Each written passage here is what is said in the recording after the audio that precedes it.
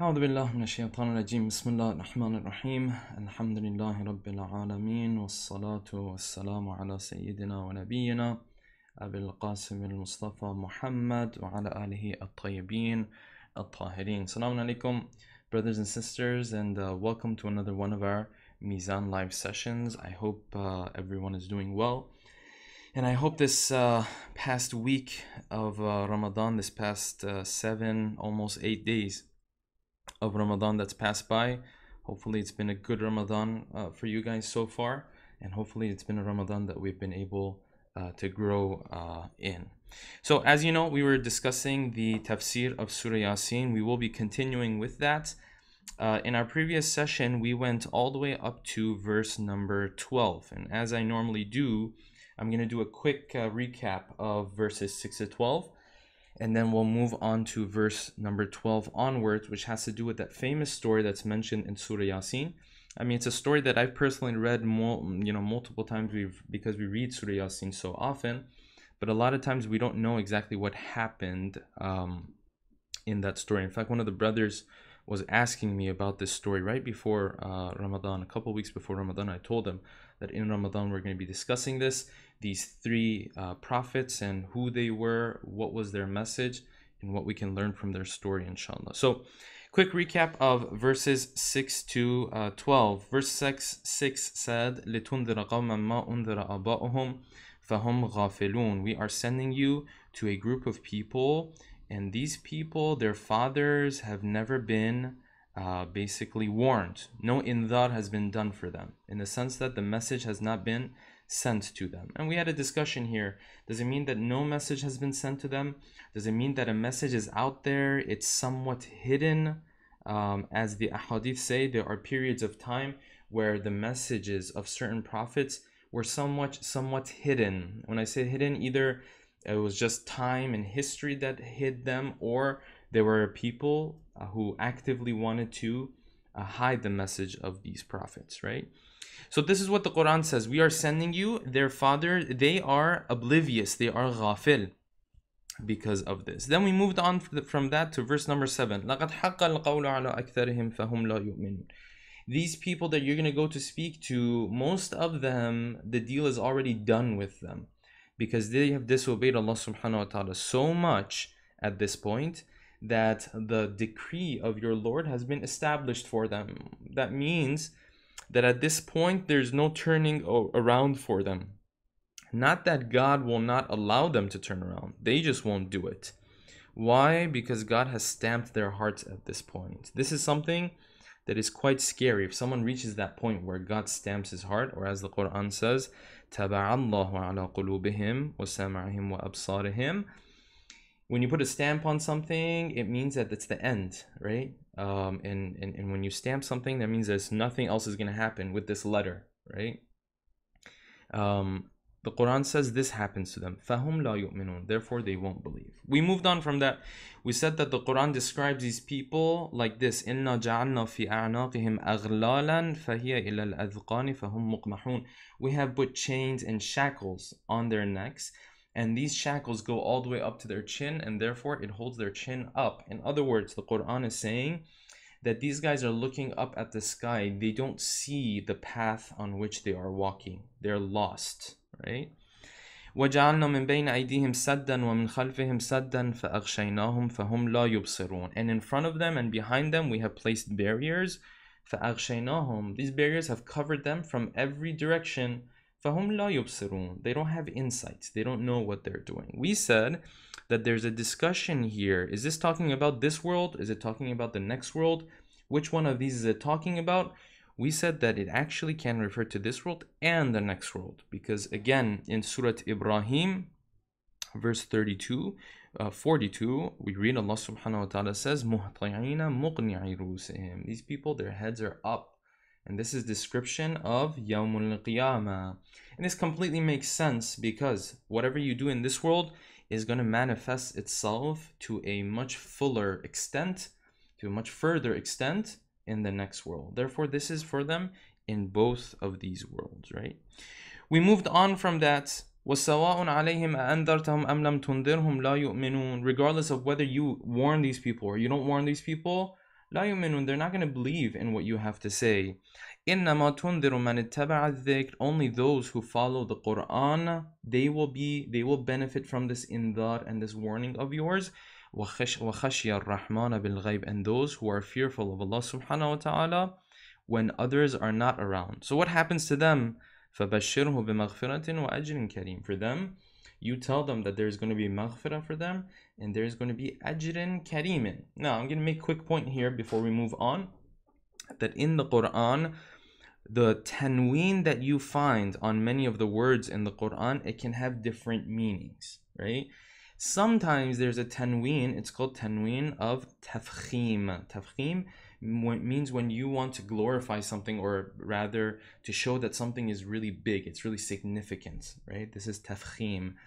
Sometimes when you want to explain that something was great, right, you'd use a word that is nakara, in the sense that you say, I'll give you an example, for example. You say, hey, brother, I went to an iftar. What an iftar it was, right? You don't specify what type of iftar it was. You don't explain about it. You just say it was what an iftar was it. This tanween that we have after some of the words of the Quran, they are there to explain that this ajr in this case is such a great ajr, right? This is how the Quran speaks about it. So tell them that there is going to be this great and honorable ajr for them, right? And it doesn't specify, and that's part of explaining how great this ajr is going to be for them. إِنَّا نَحْنُ نُحْيِي الْمَوْتَى وَنَكْتُبُ مَا قَدَّمُوا وَآثَارَهُمْ وَكُلَّ شَيْءٍ أَحْصَيْنَاهُ فِي إِمَامٍ مُبِينٍ. We write down everything that these guys are doing. We are the ones who bring people back to life, so these guys will have to answer for what they have done. And we write down everything that they have sent forward, وَآثَارَهُمْ, and the things and the effects of the things that they have done. We explained that the things they have sent forward are the things that they do in this world, and the result of it shows up in this world. In other words, they are sending it ahead. وَآثَارَهُمْ refers to those actions that they do in this world, but the results of it start to show up after they have left this world. This is آثَارَهُمْ.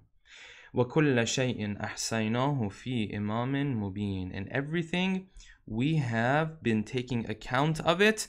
فِي إِمَامٍ مُبِينٍ. We have been taking account of everything in a clear imam. Assalamu alaikum to everybody who's joined us, by the way. We explained that fi imamin mubin, according to the mufassirin, refers to Lawh Mahfuz. Lawh Mahfuz, of course, is that book that contains everything, not just our actions. No, it contains everything that has happened, is happening, and will happen also in the future. Okay. And we had a discussion, why is it that the Quran refers to this book as imamin mubin? Okay. Mufassirin say because this book actually leads to other books, because that's what imam means. Literally, the word imam means to lead. That's why we say when someone is leading Jamaat, we call them the imam, because others do itimam to him. They basically follow him, right? So this book is a leader of two other books. What other two books are these that this book is leading, right? This takes a little bit of explanation, and I explained it last week. I'm just doing it very quickly.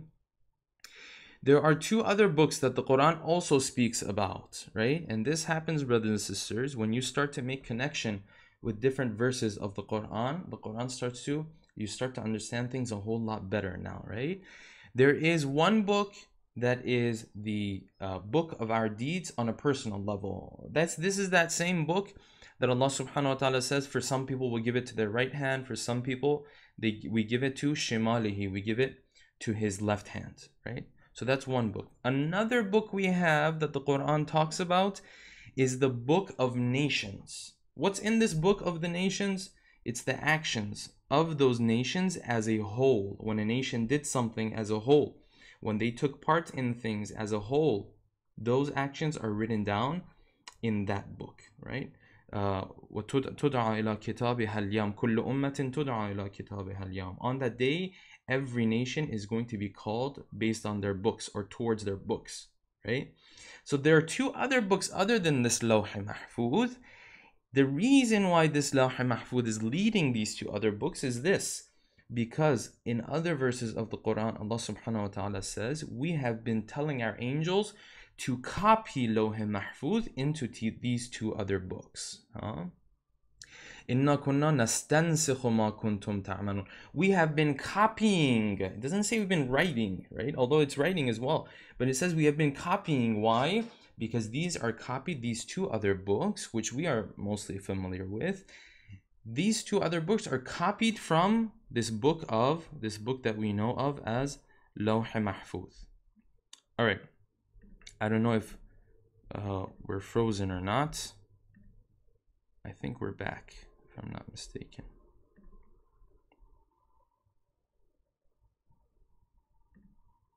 Okay, good. We're back. So there are three books that the Quran talks about, and this is why this book is called Imam, because it leads those two other books. Okay, moving on from that. We also had hadith here, and I explained this last week, but I'll move on from it, that we also have hadith here that this Imam al-Mubin refers to Ali ibn Abi Talib, refers to the first Imam. We explained that this does not negate the apparent meaning of this verse. It does not mean that وَكُلَّ شَيْءٍ أَحْسَيْنَاهُ فِي إِمَامٍ مُبِينٍ. It doesn't mean that it does not refer to Lawh Mahfuz. No, at a deeper level, it might also refer to the first Imam. Why? Because he also has access to this Lawh Mahfuz as we know it. Okay, so these two understandings, they do not contradict one another, and this is something that we have in multiple verses of the Quran, where a certain Imam is basically inserted into the meaning of a certain verse. Like hadith says that this verse is referring to this Imam, for example, right? Particularly, we have this a lot with Ali ibn Abi Talib salawatullahi alayhi. So we said that these two meanings, they do not negate one another, and that's very important to remember. So when we come across Ihdina as-Sirat al-Mustaqim and hadith says as-Sirat al-Mustaqim is Ali ibn Abi Talib, this is an example of as-Sirat al-Mustaqim. It doesn't mean that the Quran was supposed to be revealed Ihdina Ali ibn Abi Talib or Ali ibn Abi Talib, for example. That's not what the verse is saying. Okay, this is where we reached last session. Moving on to verse 12 and onwards, or I should say verse 13 and onwards. This part of the surah starts to explain about a story. And this story, like I mentioned at the beginning of today's session, is a story that many of us might have heard about before, but there's quite a bit of details that we don't know about the story, partially because the Quran doesn't go into too much detail. So let's go through it. Let's see how much detail we can get from hadith, how much we can get from history to have a better understanding of this story.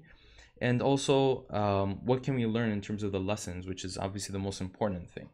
So, verse 13 starts out like this. وَضْرِبْ لَهُمْ مَثَلًا أَصْحَابَ الْقَرْيَةِ إِذْ جَاءَهَا الْمُرْسَلُونَ. Give them the mathal, tell them about this group of people. أَصْحَابُ الْقَرْيَةِ, the people of the city or the village. قَرْيَة can mean both. إِذْ جَاءَهَا الْمُرْسَلُونَ, when the Mursalun came to them. Okay. So who were these people? There's discussion and debate amongst Mufassirin. Some say that these Mursalun, these messengers, were messengers of Isa alayhi salam, in the sense that they were representatives of Isa alayhi salam, that were sent by Isa, like they were a muballigh, for example, on behalf of Isa alayhi salam. Some people say no, and this is in fact the more prevalent opinion. Some say no, these guys were prophets themselves. Okay. Where was this qarya? Again, history tells us that it was probably in Antioch. Antioch is nowadays in southeastern Turkey, basically, right? So these people are sent, these messengers are sent. How many were there? The next verse says this, إِذْ أَرْسَلْنَا إِلَيْهِمُ اثْنَيْنِ فَكَذَّبُوهُمَا. We sent two of these messengers.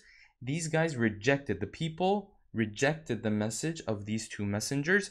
فَعَزَّزْنَا بِثَالِثٍ. We didn't stop there. We added an extra messenger. We put a third one in there. فَقَالُوا إِنَّا إِلَيْكُمْ مُرْسَلُونَ. So they continue to say, we are definitely messengers from Allah subhanahu wa ta'ala to you guys. First question that I need to answer here, or need to bring up here, is this. Why is it that when it comes to other people, Allah subhanahu wa ta'ala is sending 2 and 3 different messengers, but when it comes to us, we get one messenger, for example? Or not just us, other schools of, not other schools of thought, but the ummahs of other prophets, right? How come they get one? How does this happen? What's the calculation that happens in the mind of Allah subhanahu wa ta'ala, or forgive me, not the mind of Allah subhanahu wa ta'ala, but how does he decide these things basically? What's the wisdom behind all of this, right? That for us, there's only one prophet, for example, but for these individuals, it seems as though that Allah subhanahu wa ta'ala is sending multiple prophets, right? How does that work? And this is something that relates to our lives very often, because a lot of people are of the type that they would say, hey, if God were to send me very clear signs about religion, about his existence and that kind of stuff, I would have believed in him. If I was going to receive three different basically, if I was going to receive three different prophets, or going to have three different prophets sent to me, I would believe, right? So to answer this question, brothers and sisters, as you look at the history of mankind, the more you come closer to today's day and age, you find that the intellect of the human being continues to grow and grow and grow. As the intellect of the human being continues to grow, Allah subhanahu wa ta'ala has started to put more emphasis on intellectual arguments for his existence, as opposed to the the physical arguments for his existence. Okay, so this is also something you find the differences between our prophet and Prophet Musa, for example. When Prophet Musa came, the Quran says we gave him tis'a ayat, and we gave him 9 signs, right?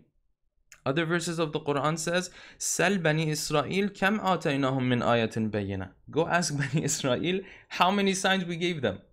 We gave them so many, right? So for them, there were so many signs. Why? Because the intellect of the human being still has not matured. When you're dealing with a child, you need to do things a little more. You have to make more of an effort. You have to make things a whole lot more obvious, right? But when it comes to a human being that is now maturing from an intellectual perspective, now you can talk about more intellectual stuff. And that is why the Quran is a miracle for our day and age and for the rest of our times, the rest of time until Yawmul Qiyamah. But for previous prophets, their books, although their books might have also been miracles, but they were also accompanied throughout the life of that prophet by multiple miracles as well, right? And our prophet obviously had miracles as well, but you will see even in history there was less emphasis on those miracles compared to when it came to the Quran itself. We believe that the biggest proof for the prophethood of the prophet is what? Is the fact that the Quran is out there, right? So this is why Allah subhanahu wa ta'ala, for some people, he is going to send 10 multiple prophets. For some people, maybe for us, no, you might have one prophet. Why? Because the intellect of the human being has grown to a point now where you don't need 3 prophets. Back in the day, people looked at numbers. That's why Allah subhanahu wa ta'ala had to send people in numbers. Nowadays, that's not how people look at things anymore, right? The more mature you are, the less you look at numbers, the more you look at the content, the message that is being delivered to you. Does it make sense? Does it not make sense? That's why we have converts or reverts, right?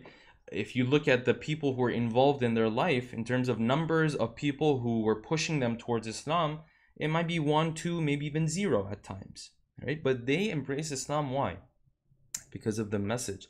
And hopefully, even if you're born into a Muslim family, that's the reason why hopefully you and I believe in Islam. It's because of the message.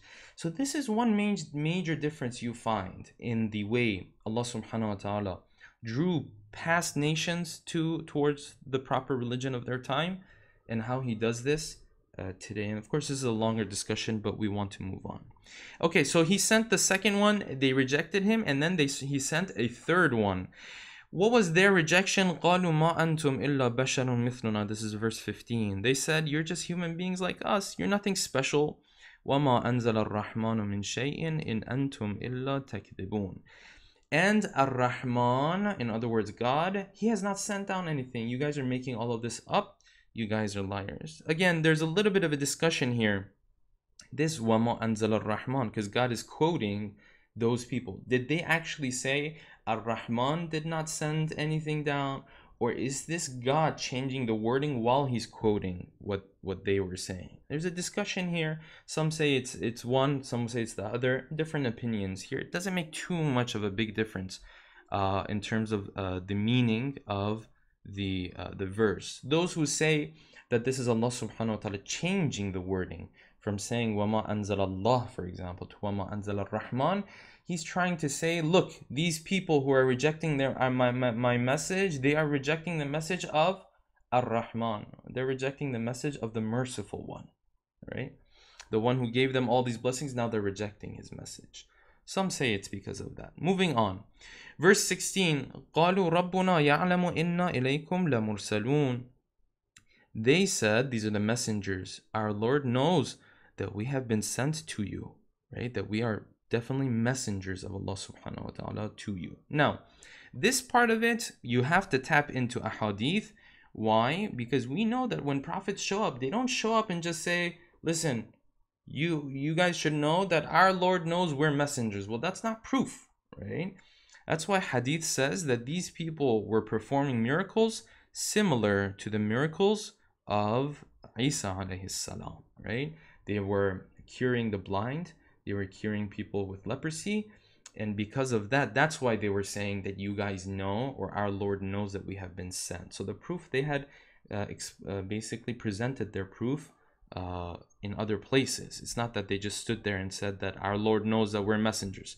No prophet comes with that type of a approach, right? No, they come with proof. Either it's physical proof in the sense of a miracle, or it's intellectual proof in the sense of arguments that they have. It's interesting, in the story of Prophet Musa, you find both of these actually, right? We know Prophet Musa as the one who brought his staff, and through his staff, the staff turned into a snake and ate all the other snakes, and all of that of course is true. But it's interesting, when you look into the verses of the Quran, he actually makes arguments, intellectual arguments, before he starts throwing his staff. The whole staff throwing thing, and putting his hand into his clothes and his hand showing up full of light and things of that nature, that was all after Fir'aun gathered his his magicians and wanted to challenge him at that point, right?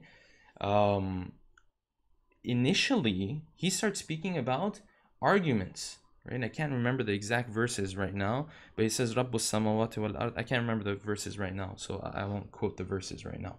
But anyways, moving on. وَمَا عَلَيْنَا إِلَّا الْبَلَاغُ الْمُبِينَ. There is nothing on us, we're not in charge or responsible for anything except delivering God's message. قَالُوا, this is a key verse here. إِنَّا تَطَيَّرْنَا بِكُمْ. We have tiyara. We see you guys as a means of bad luck.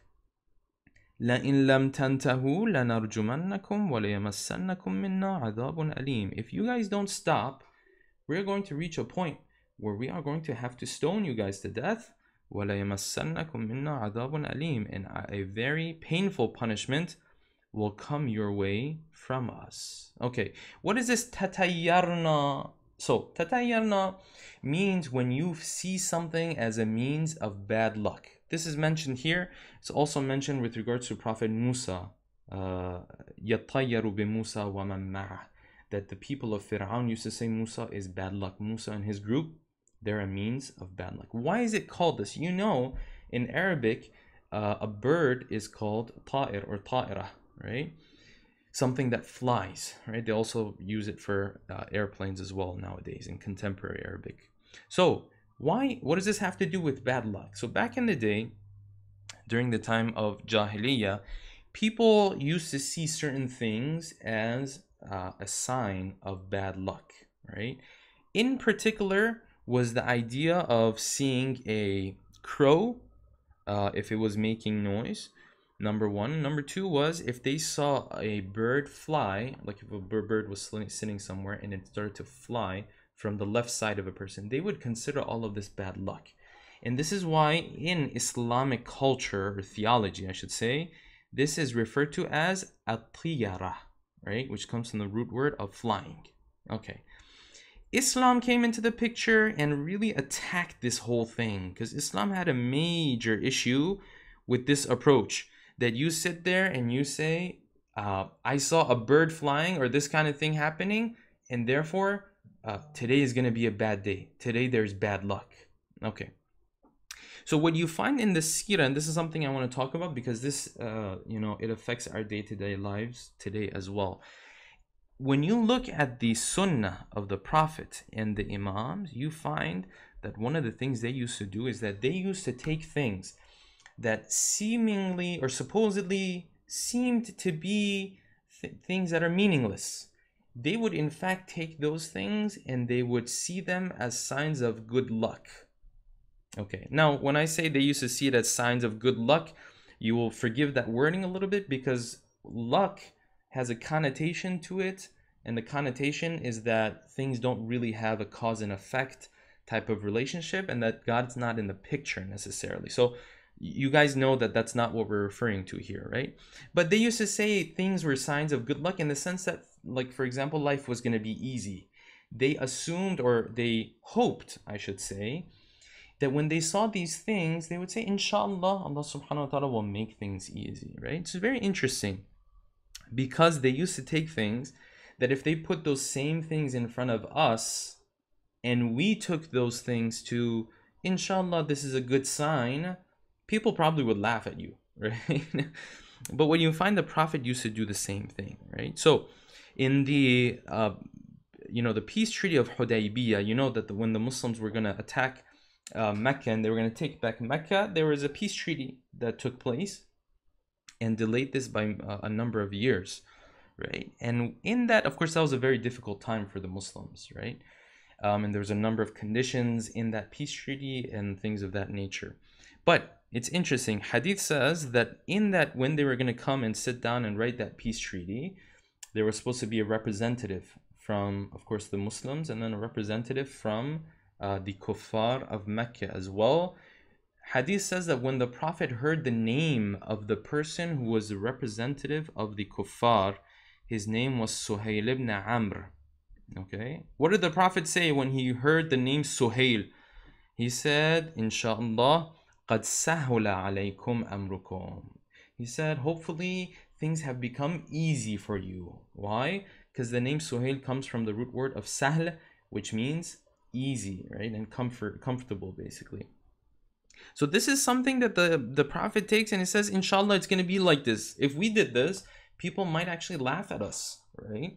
But you see that the Prophet used to do this. And in Islam, we are taught that if you do this, it's not just a matter of having hope. It's not just a matter of having positive mentality. No, there's actually a real-time correlation between you hoping good things to happen and them actually happening, right?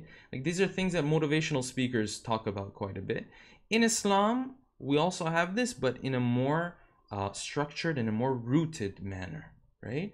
Hadith says, تَفَأَلُوا بِالْخَيْرِ تَجِدُوهُ. If you sit there and say, Inshallah, Allah subhanahu wa ta'ala is going to help me, تَجِدُوهُ, you will find that He will help you, right? So there's a real life, real-time correlation between these two. It's not just a matter of just have the right mentality, have a positive mentality. No, it's not like that. It's more deeply rooted in life than that, right? So this is on the good side. On the bad side, for those who take certain things that happen as bad luck. Now, it might be certain things that happen in life and people take it as bad luck, or it might just be people who start to have multiple doubts and they think to themselves that, you know what? I think that this is not going to work out. I don't think this is going to go through. I don't think this is going to help, right? Those types of thoughts.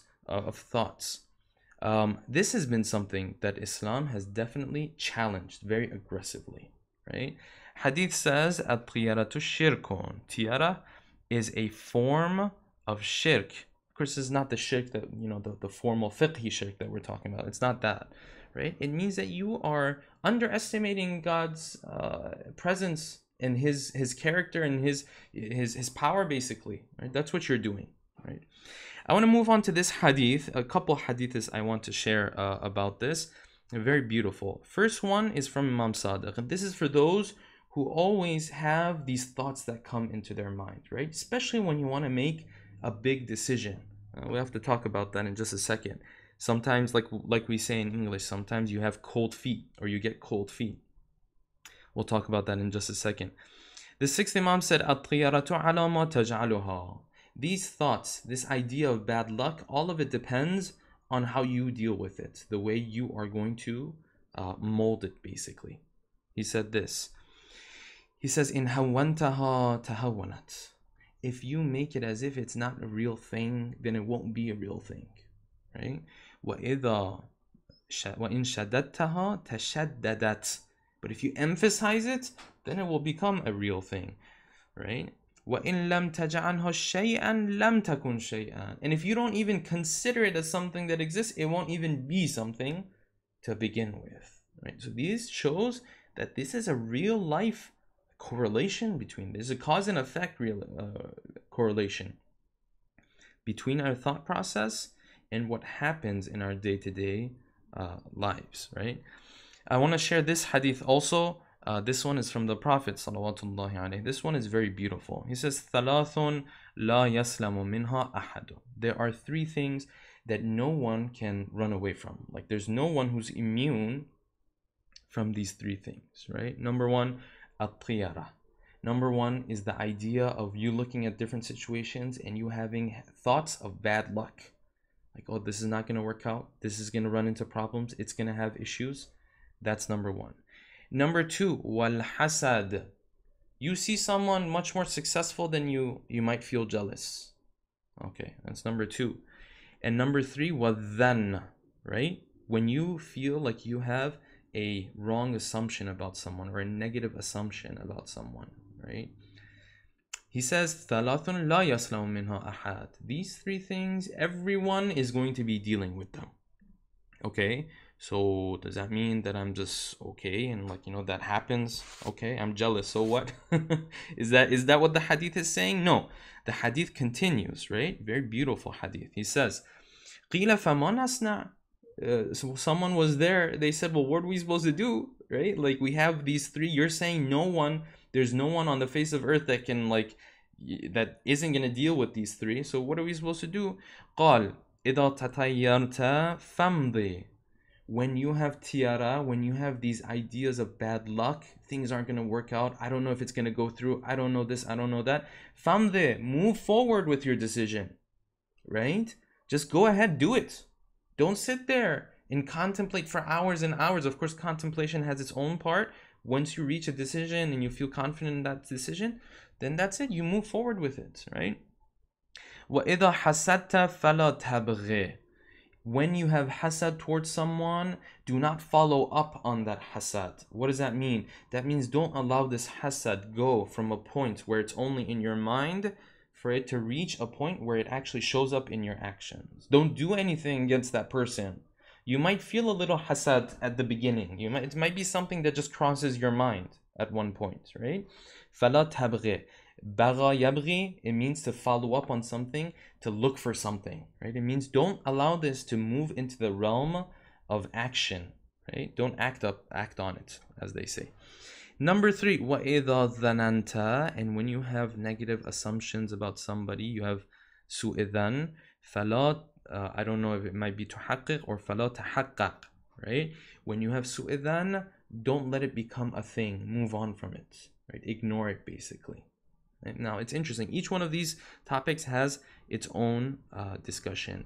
From this, brothers and sisters, one thing that we can understand is this, that the Quran is teaching us that this idea of tiara, it's not really something that is based in truth and in reality. What does this relate to? This relates to, brothers and sisters, a lot of times when we end up doing istikhara. This is something that we have to be very careful about. Istikhara has a particular time, it has a particular place. Many times people, they will think through a situation fully, right? They will come to a conclusion.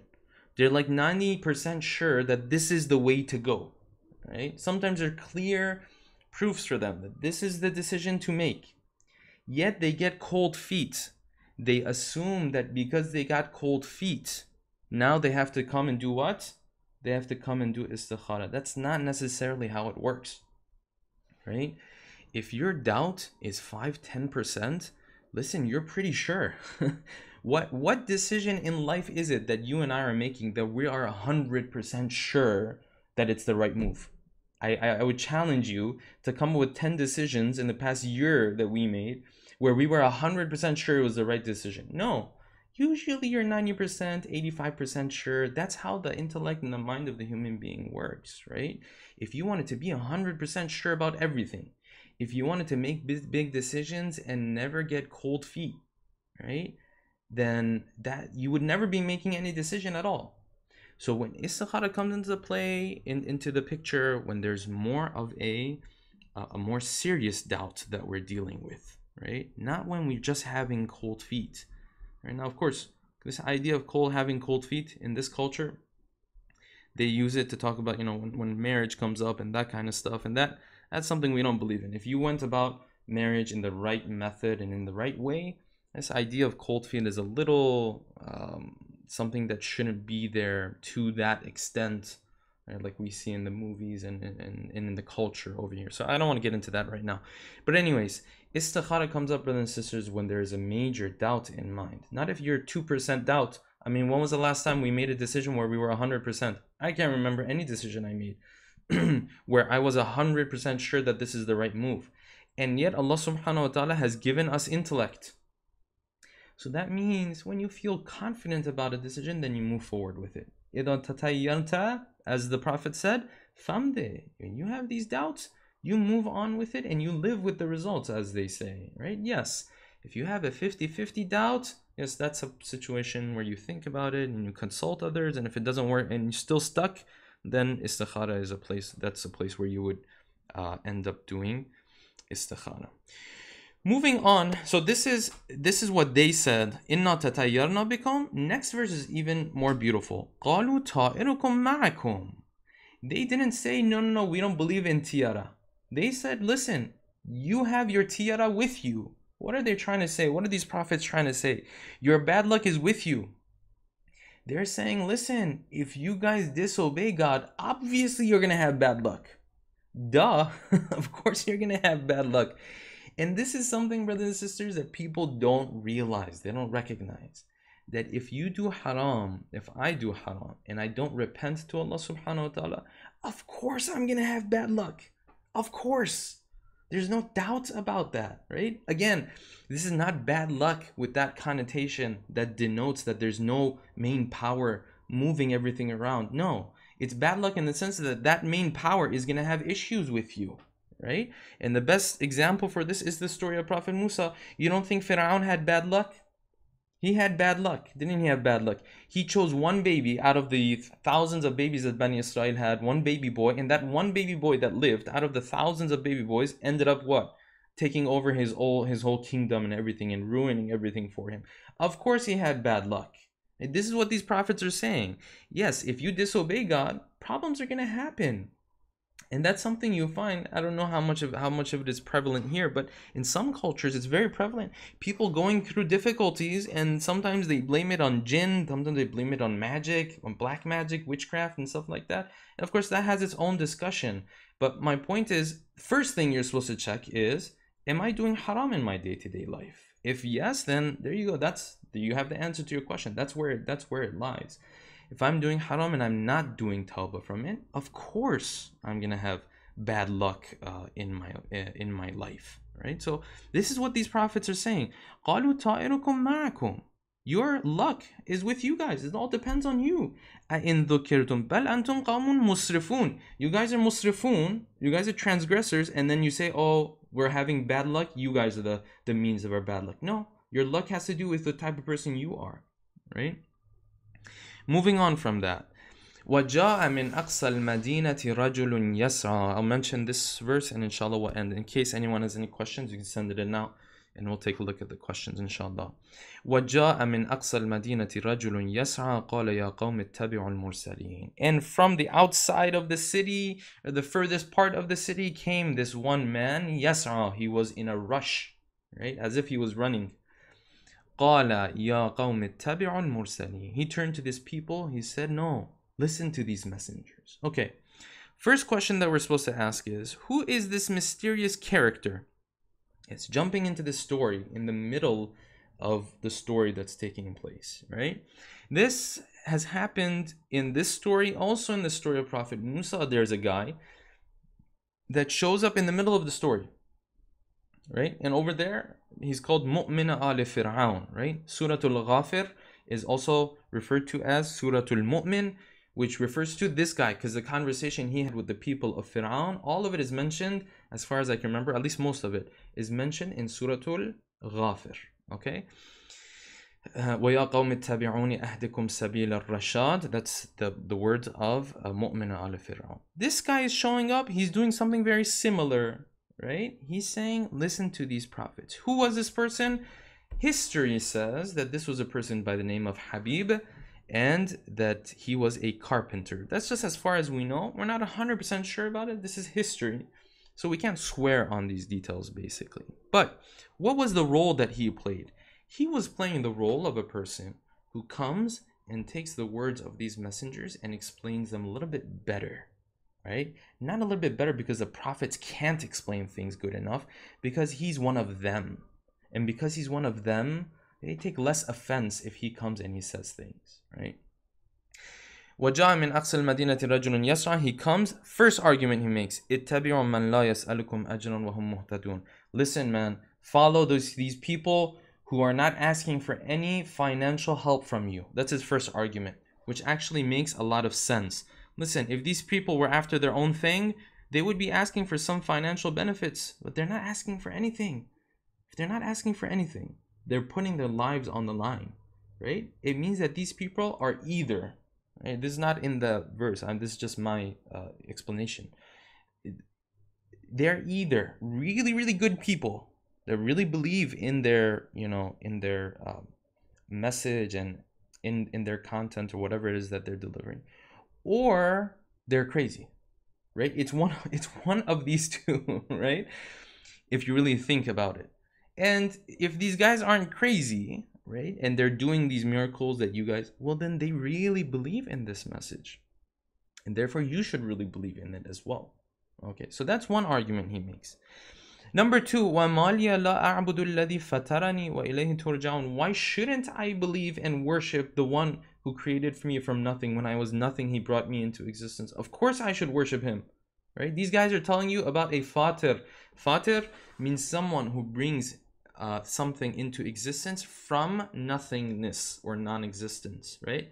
You know that when we create things as human beings, all we do is we take material that's there, we change the form, right? We add a couple buttons here and there, and it turns into whatever it is that we're creating, right? Even with cloning, for example, what do? We take this these living creatures that are there, and then we change the settings here and there, right? We mold them in a way that they turn into what we want them to be. But we don't, as human beings, we can never bring something into existence from non-existence. Fatara means when something isn't there and you bring it into existence. That was his second argument. Third argument, and with this inshallah I'll end. أَأَتَّخِذُ مِن دُونِهِ آلِهَةً إِن يُرِدْنِ الرَّحْمَنُ بِضُرٍّ لَا تُغْنِ عَنِّي شَفَاعَتُهُمْ شَيْئًا وَلَا يُنْقِذُونَ. Am I really supposed to sit here and take some other gods as my God when I know that their God, or the main God, or Allah subhanahu wa ta'ala, if he were to basically send a punishment my way, that these gods would not be able to do anything, right? They wouldn't be able to stand in his path. They wouldn't be able to stop him from doing it. And as verses of the Quran say, that Allah subhanahu wa ta'ala is such that if he wants to hurt somebody, you can't stop him. And if he wants to give mercy to somebody, فَلَا مُمْسِكَ لَهَا, you can't stop that either. This is basically the third argument of Habib al-Najjar, or this carpenter, right? إِنِّي إِذًا لَفِي ضَلَالٍ مُبِينٍ. If I do this, that I take other lords instead of Allah subhanahu wa ta'ala, then I'm clearly lost. Inni amantu. I'm moving on a little bit faster before we end so that we can start inshallah from verse 28 inshallah. Inni amantu bi rabbikum fasma'un. This reaches a point where he says, listen, I believe in this and I believe in Allah subhanahu wa ta'ala, listen to me. And then the next verse says this, qila adkhul al-jannah. What happened? We know that this person became shaheed. They killed him, and because they killed him, immediately he was told, enter into heaven. Which heaven is this, brothers and sisters? This is not the heaven and hell that we read of on Yawmul Qiyamah. This is the heaven of Barzakh. But the beautiful thing is this, even as this guy was going into Barzakh, because we know Barzakh is a mini heaven or a mini hell for us human beings until Yawm al-Qiyamah starts, actually, right? He said, as he was entering into this mini heaven for him, قَالَ يَا لَيْتَ قَوْمِي يَعْلَمُونَ. This is very beautiful. It says, I wish my people knew, right? As the Prophet has hadith here, he says, إِنَّهُ نَسَحَ لَهُمْ فِي حَيَاتِهِ وَبَعْدَ مَوْتِهِ. This Habib al-Najjar, he was looking after his people. He was trying to guide his people while he was alive, even after he had left this world. Still, his heart was beating for this people. He said, قَالَ يَا لَيْتَ قَوْمِي يَعْلَمُونَ. I wish my people would know. What? بِمَا غَفَرَ لِي رَبِّي وَجَعَلَنِي مِنَ الْمُكْرَمِينَ. I wish my people would know how Allah subhanahu wa ta'ala dealt with me and how He made me one of those who are honored. In the sense that if they don't understand that if they just fix things, they will also be amongst those people who are honored. Verse 28 and 29, very beautiful verses. وَمَا أَنزَلْنَا عَلَىٰ قَوْمِهِ مِن بَعْدِهِ مِن جُنْدٍ مِّنَ السَّمَاءِ وَمَا كُنَّا مُنزِلِينَ. When this person was killed, we did not send anyone down upon this group of people. We didn't send an army. What is this verse saying? I remember listening to this verse like 20 different times and not understanding what is meant by it. Of course, you understand the translation, but what is meant by it? إِن كَانَتْ إِلَّا صَيْحَةً وَاحِدَةً فَإِذَا هُمْ خَامِدُونَ. Inshallah, next session, we'll talk about this. What is the Quran trying to say? We didn't send down any army for these people. What is the message behind this verse? Okay, so we'll end there, inshallah. Thank you very much, brothers and sisters, for being with us. Inshallah, Shaykh Amin will be with you guys tomorrow with his session. It starts just around 5 p.m. as usual. And in case anyone is watching this after and you have questions, you can always inbox us, and we will be happy to take a look at the questions as well. Thank you very much. We'll see you inshallah in the next session. Wassalamu alaikum wa rahmatullahi wa barakatuh.